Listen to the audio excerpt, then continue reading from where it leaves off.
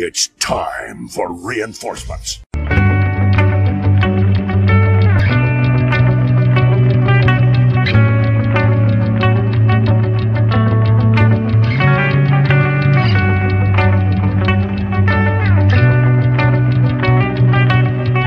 Hello world, I'm Logamus Prime, and welcome to me doing the reaction thing to Promise Neverland. Today is episode 8 of season 2, aka episode 20. And man, I can't believe I'm in a position where I'm saying what I'm going to say, where it's like, the show's becoming extremely disappointing. And now, of course, I filmed this kind of in advance, so I really don't know if you, my audience, or peoples of the world, either agree with me or not, but I'm back with this show because it's becoming something I just don't enjoy. So I'll give out a few examples. Actually, I can't find my movie at the moment. It's probably somewhere below. But one of my favorite movies of all time is called 28 Days Later. It's pretty much like that one zombie movie that kind of redefined what zombie movies is about. But I love the fact that in that movie, because it's the post-apocalyptic world, you know, the world, humankind, everything's chaos and shit, you know, it's not all about death per se, and it's not about how, you know, characters die, it's how they survive, it's how these characters, survive this ordeal, mentally, physically, emotionally. There's a lot of trauma to be in that world where, like, your whole world has collapsed, you know, your reality is something else, and now when I look at Promise Neverland, it's okay, cool, it's a, you know, weird world with these children and whatnot, and how can these kids survive in a world where they're backed against the corner, and now it just becomes, I guess my favorite word is to use pretentious. I might have to use a different word. You know, pompous, artificial will be like maybe a better word. Because you create this intense, dramatic world of children, really little, small children, and everything is just okay. Everything is going great. They don't even lose a toenail, you know, like, everything's great. Not one of the kids have died. None of the kids have been infected, fever, sick, anything like that. Everything is just fantastic. Yay! Great! Woo! And it's like throwing me away from the immersion, because the more you watch, you're like, well, fuck. Nothing bad is ever going to happen to these characters.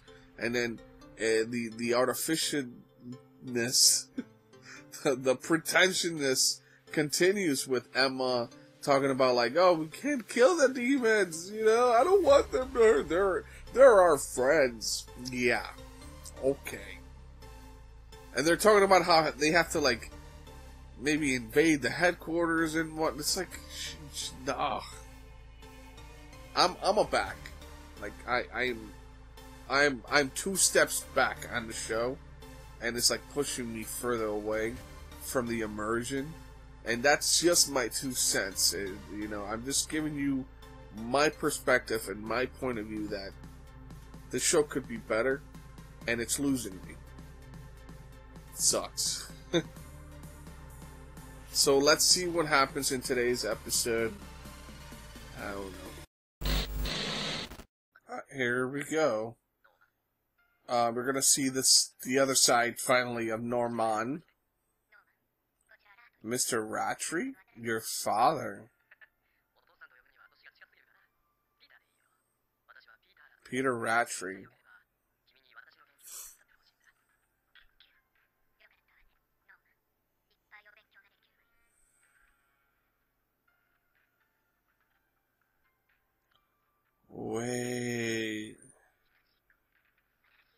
Wait, interesting. So are they suggesting that certain kids qualify? Well, that makes sense, right? Because, like, Isabella was... You know what I'm saying? Like, she was also awarded, like, some prestige. Why wouldn't... Okay, I follow. I see what's going on.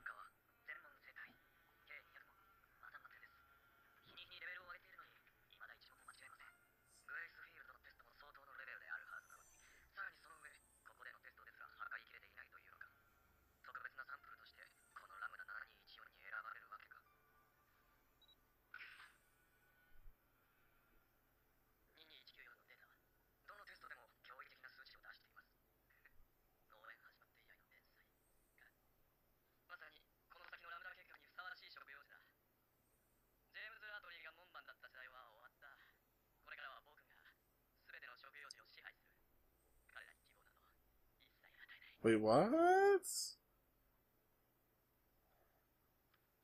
Okay.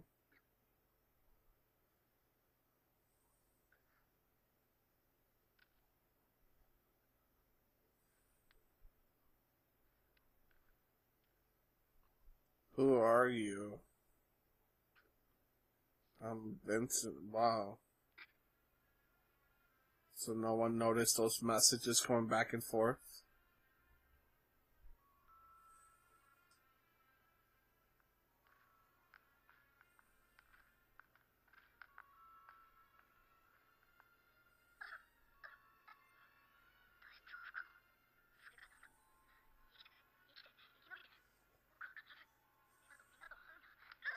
But please explain to me his sickness.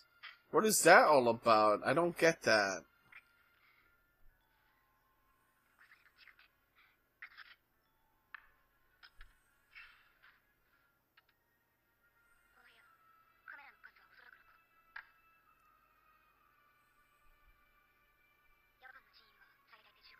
How do they not notice? Oh my god.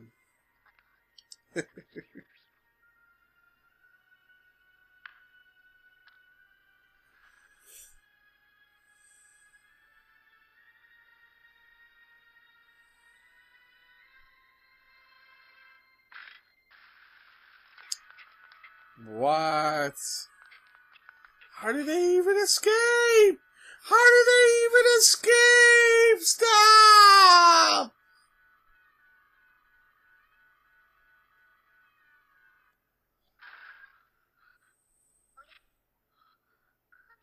Are you God? Are you shitting me?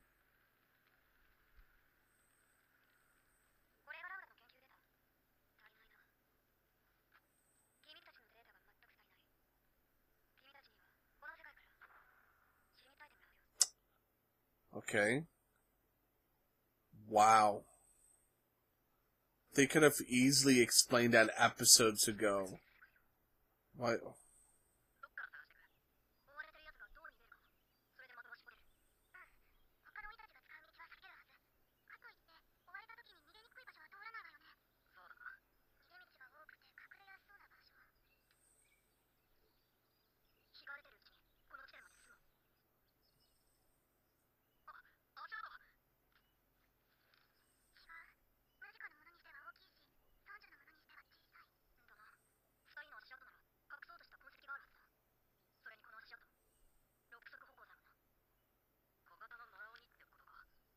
Huh. So just like that, huh? They go on this crazy ass pilgrimage.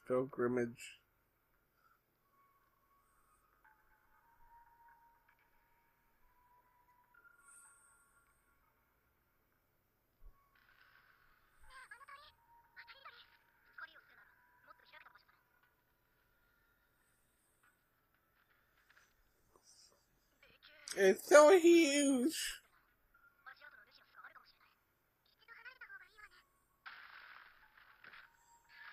Yeah, there's that weird thing again.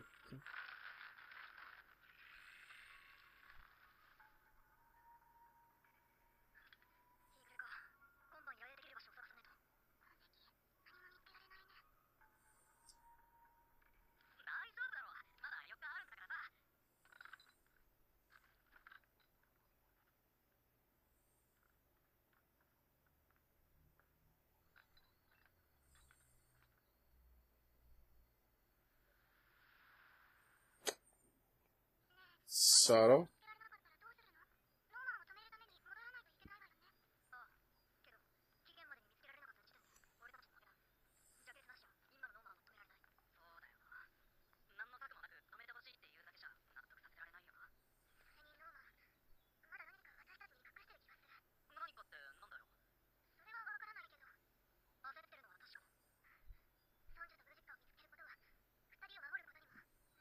Oh, right, that amulet. Right. That's something that Magica gave her. Okay.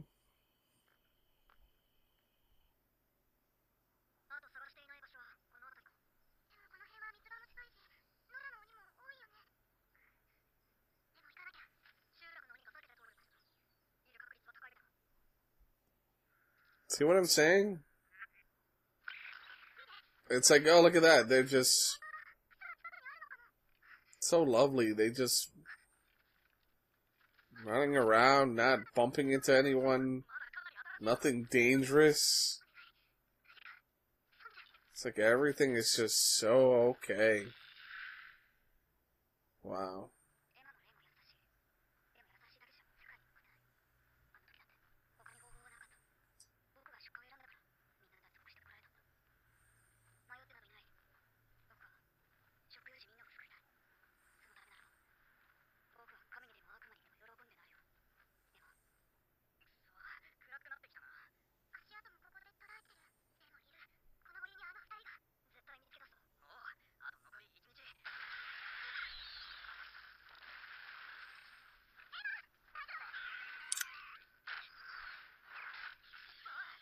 So you got stuck by the I don't know what's going on.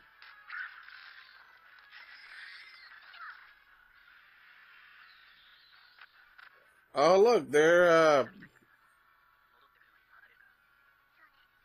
wait, what? What are the odds? The amulet she gave her.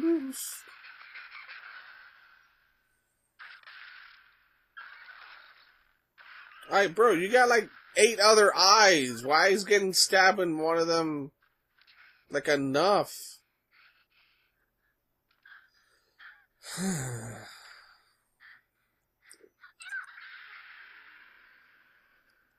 Yo, she's main character. See what I'm talking about? Like, no danger. You're gonna make me believe she's gonna get eaten? Okay. Right.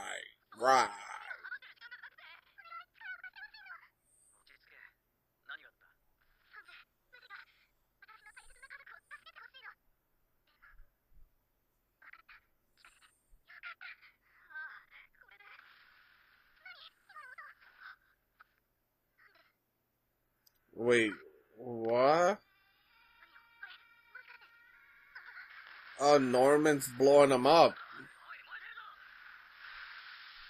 Ooh, delicious.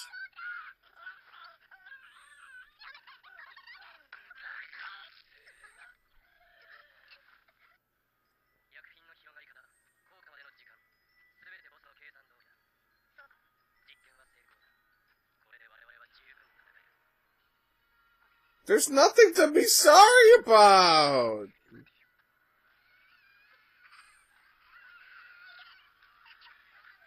Oh my god. Feel sorry. Look, she's got a baby. They freaking nuts. I like the paper bag guy. He seems cool. How the fuck did they all get up there anyway? What was the whole point of that pose? What was it? I understand that it looks cool, but what was the point of just standing there? Do they have superpowers now? Like, did I miss something?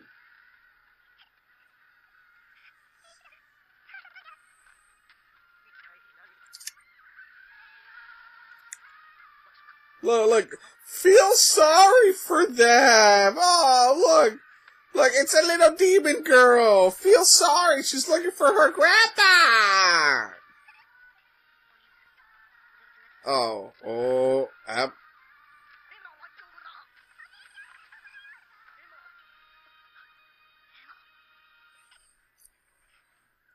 what the fuck? Demons now have human names?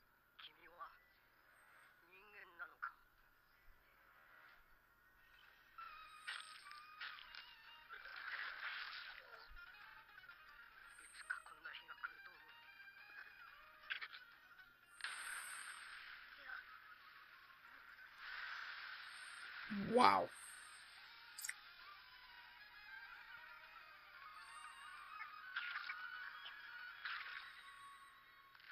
You got something sticking out of your head, girl.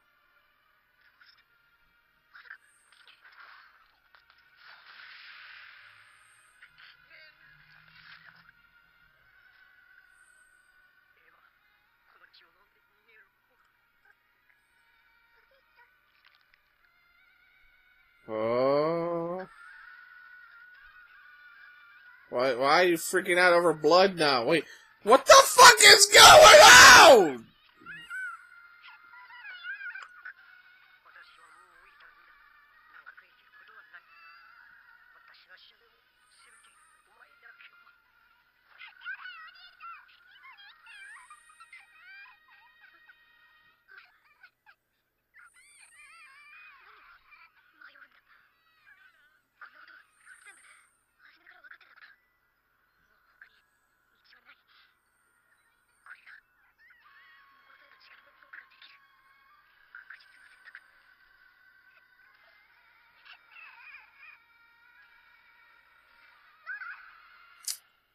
What in the world, man? What is going on?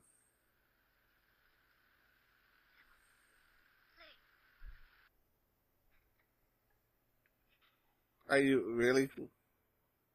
Really? Really?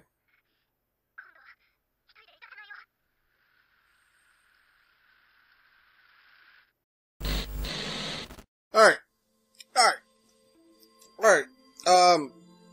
Yeah, it keeps getting worse and worse.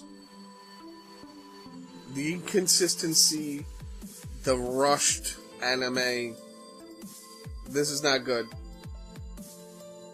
The whole episode was all over the place. Like, how the hell did Norman... Where did he get all those bombs and shit? I guess they were there already, I guess he already had them prior to catching up with Emma. I guess that would be the explanation to that. Like, how the hell did they climb up there in that little... Well, what's the point of climbing up there? Do they all have superpowers? Because they didn't really explain that. I don't understand the whole coughing thing. I mean, they talked about something about Barbara having seizures and shit, right? I don't know what that means. Like, am I that dumb? Like, help me out, guys. I know I filmed in advance, so it's like it sucks not having your feedback to correct me on certain things, but I'm confused in that scenario.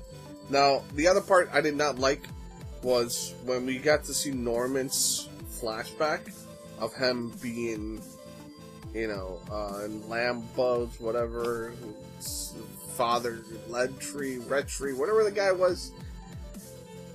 There was cameras on him. He was being watched and surveillance like 24/7. My dude was being spied on.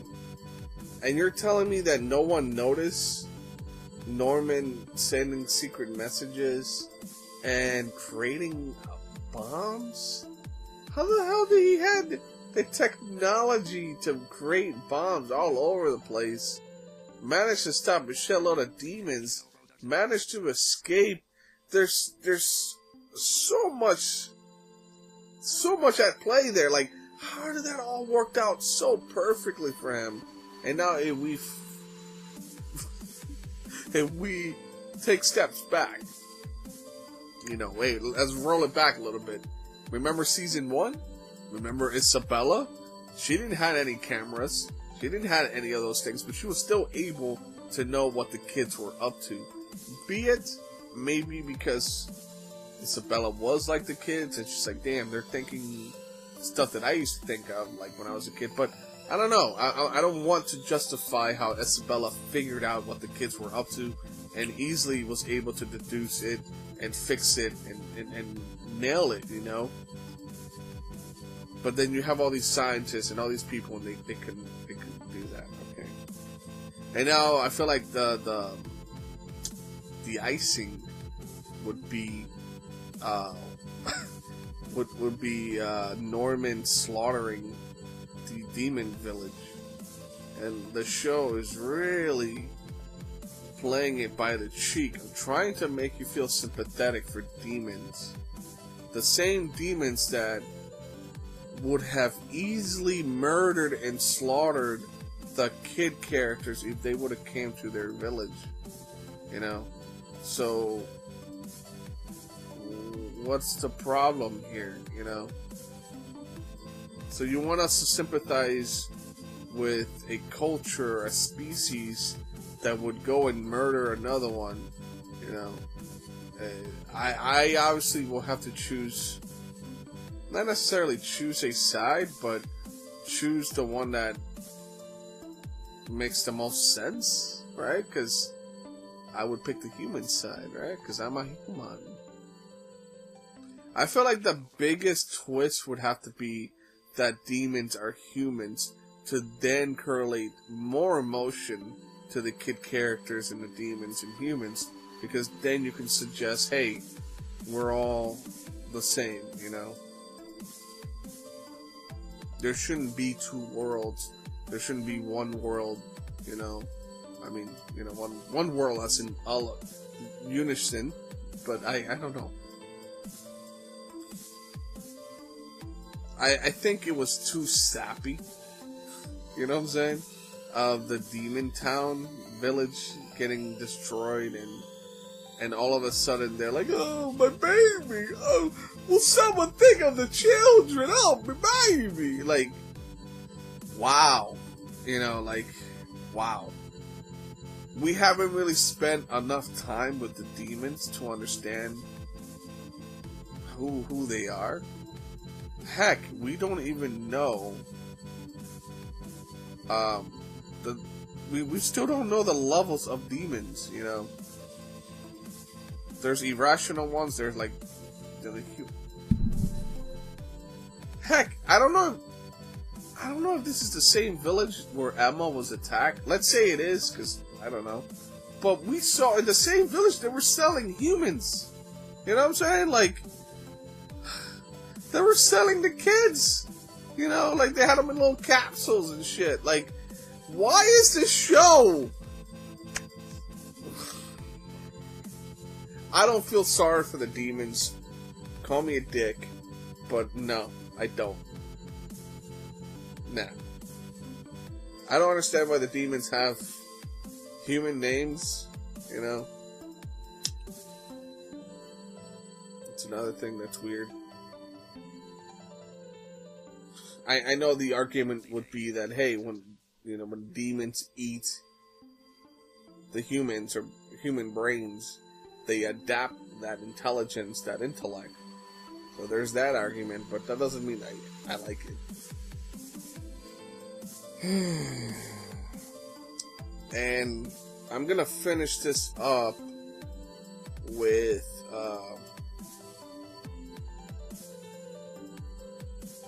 5 words. I'm trying to like count in fingers. I'm gonna finish this video with 5 words. Let's see if I can get it in the camera. Where the fuck is Isabella?